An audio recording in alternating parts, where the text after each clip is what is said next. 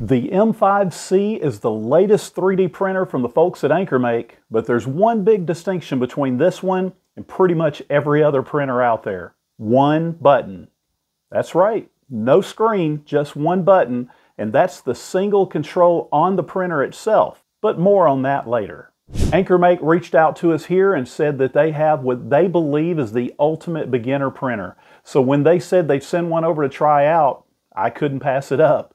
And since it's supposedly geared toward beginners, I thought I'd do something really different with this 3D printer. I gave it to my wife. She's an elementary school media specialist who loves all things I do with our 3D printers, but she's never actually sat down and done anything with them. So I told her I would be her online search engine if she had any questions. She went through the instructions, put it together mostly by herself. There's only 8 screws required, and it's a pretty easy setup. I do have to say that the AnkerMake M5C is a really great looking machine. They have this whole Xbox thing going with all the green lights and coloring, and I really like it. Beyond the looks, this 3D printer has some really impressive specs, especially considering they're billing this as a beginner machine. The main thing most people will want to know about is size and speed. Print size is a pretty standard 220 by 220 by 250, and it has an incredible top-end print speed of 500 millimeters a second, and acceleration is 10 times that at 5,000 millimeters a second. Considering that most beginner and low-cost printers top out at about 250 millimeters a second, if they're lucky, having the capability to print this fast is definitely a game changer for the beginner market.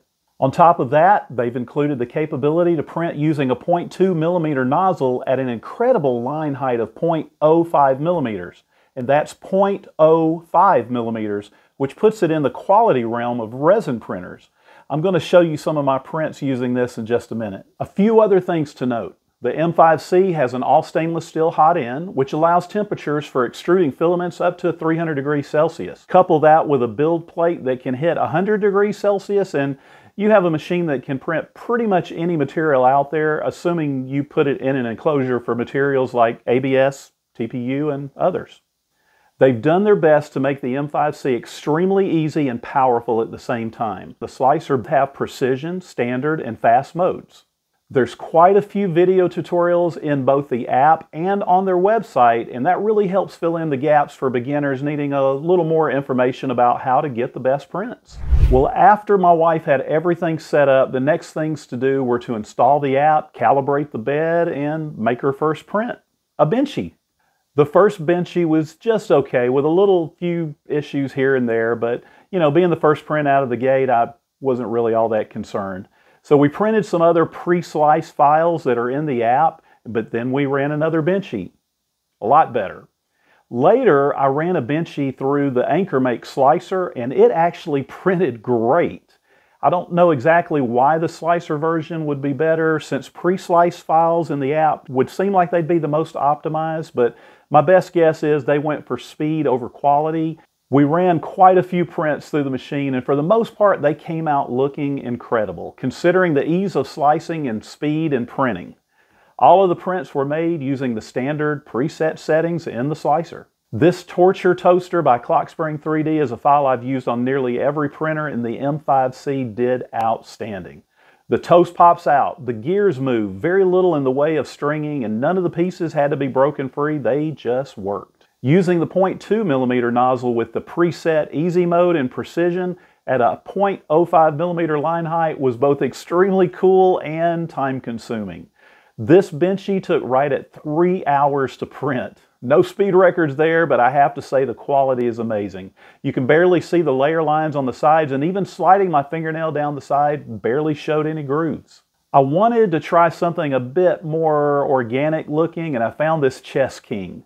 Using the 0.2 millimeter nozzle again in precision mode with 0.05 millimeter line height, it took right at 2 hours and 42 minutes.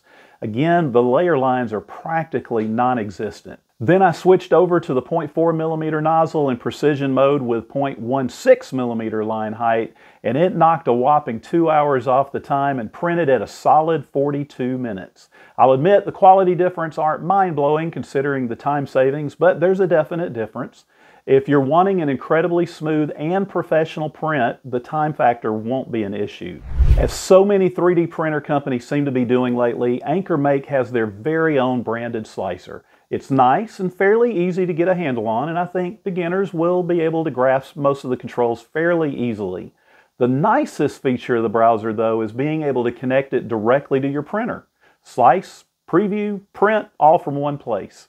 It would be nice to have more of this capability in the app, and they have noted on their website that slicing in the app's something they're working on. By the way, when you're done printing all the files that come pre-sliced in the app and you want to see what else is out there, be sure to check out my other video on our channel called Beyond Thingiverse. I detail a lot of websites that allow completely free downloading and printing of some really incredible models. Be sure to watch our other videos for beginners and troubleshooting and more. I have to admit to being nervous about using this printer at first.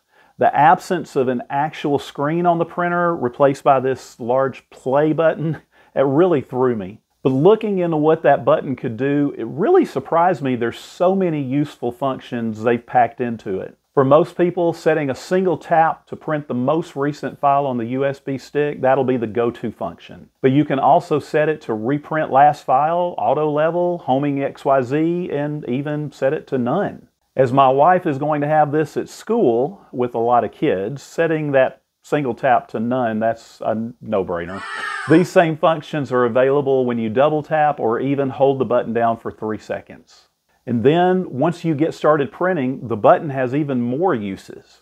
Single or double tap or long hold can all be set to a pause continue toggle. You can stop the print altogether or set it to none. The biggest problem I see with this is remembering what you set that button to do. I recommend making a cheat sheet on a Post-it or something and stick it right next to the button. You don't want to stop your print when you meant to pause. One app, one slicer, and one really big button make the AnkerMake M5C one really great 3D printer. And though it's being touted as a beginner 3D printer, I think the specs really make it worthwhile for just about any level of user. The current price tag of $399 is most likely going to be the biggest factor for new users. Taking away the incredible speed capabilities and the 0.05mm line height, there's quite a few very capable printers out there at about half that price, and they have control screens. So here's my takeaway on the AnkerMake M5C 3D printer, and I'm going to tell you the same thing I said to my wife after the first few prints came off the build plate. This really sucks. Not the printer, but the fact that I personally struggled with my first 3D printer for months and months to get just a halfway decent print. And this M5C is incredibly fast and makes great looking prints right out of the box. No bed leveling knobs, no tinkering with Z offsets, and more. It's an absolutely incredible time to get into 3D printing. Now, go forth and print something amazing. Thanks so much for watching today. I'm Nils. I'm Eric. And I'm Wyatt. And this is the 3D Printing Zone.